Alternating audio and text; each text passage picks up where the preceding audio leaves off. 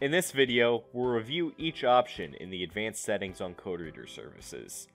A reminder, this step is not necessary for a complete service, and many features are for developer use only. We're on the advanced stage of service creation, specifically for a validation on-device service. If you're creating a different type of service, not all of these options will be available, but are shown here for reference. The first section on this page is for specifying your particular scanning use to improve the speed of scanning. Enable it by checking the box and configure by clicking on Add Scanner Customization. This will take you to a pop-up where you can enter a few different selections. There are actually quite a lot of options for this feature, so we will explain them in better detail in a separate video. For now, we'll move on to Access. This section allows the administrator to control what the app users are able to do and see on their device. These are mainly self-explanatory.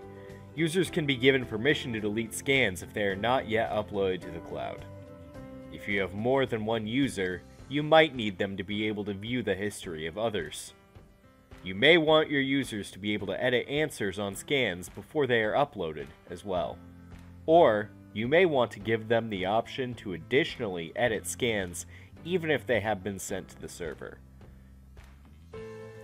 Finally, in Access, you can limit the duration of this particular service.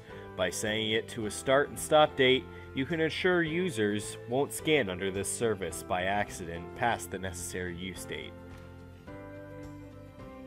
Next, this section will deal with how your users' devices interact with our servers and when.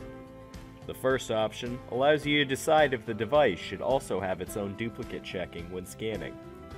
If you're not relying upon internet connectivity, but you do want duplicate checking to work on an individual device, you'll want to have this box checked.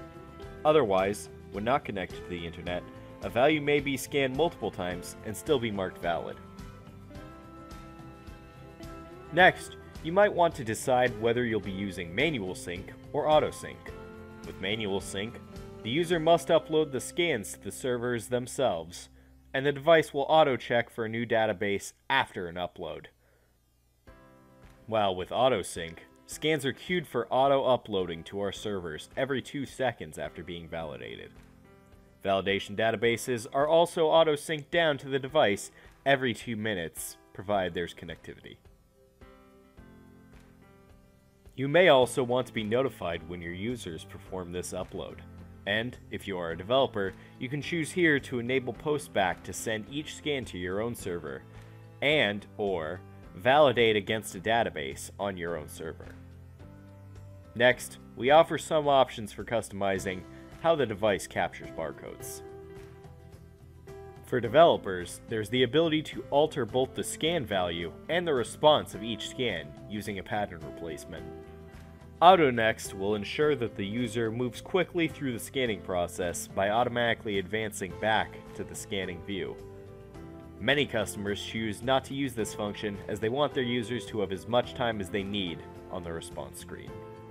However, if you'd like to enable AutoNext, you have the option to have the screen advance only when a scan is valid and halting when it is invalid, or always advance with the secondary option to discard or save scans that return errors. Finally, with AutoNext, you can customize the delay time before the screen advances. When your user is scanning, however you choose to have them move on from the result of the scan and return to scanning, the camera will, by default, reopen, bringing the user back to scanning view. If you'd rather bring the user back to the tap to scan screen, given at the start of using a service, you can simply disable the camera reopening here. If you'd like to remove the ability to scan with camera and only use manual entry, or vice versa, you can disable camera or manual scanning as needed. This is useful when using a scanning accessory. If you'd prefer your users not be able to access the database by searching its values, you can also disable the lookup feature. Finally, there's the option to enable Kiosk Mode. This mode locks the device into a particular service in the application. You'll need to set a PIN so you can unlock and lock the device so that users cannot move from the service and may only use it to scan. We have more specifics on what you can include in your configuration to customize this feature for your desires. This can include custom branding and instructions to help users. You are given the option to attach a GPS location to each scan. This will appear in a map view on the scan records page of your admin account. This will also provide GPS coordinates on scan records. Our last section deals with many different advanced options, most of which are for developer use.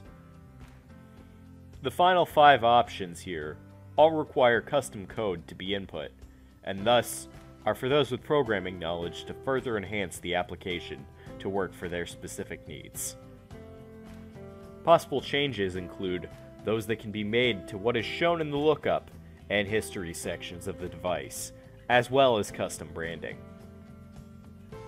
In addition, there's the option to write your own validation rules in JavaScript.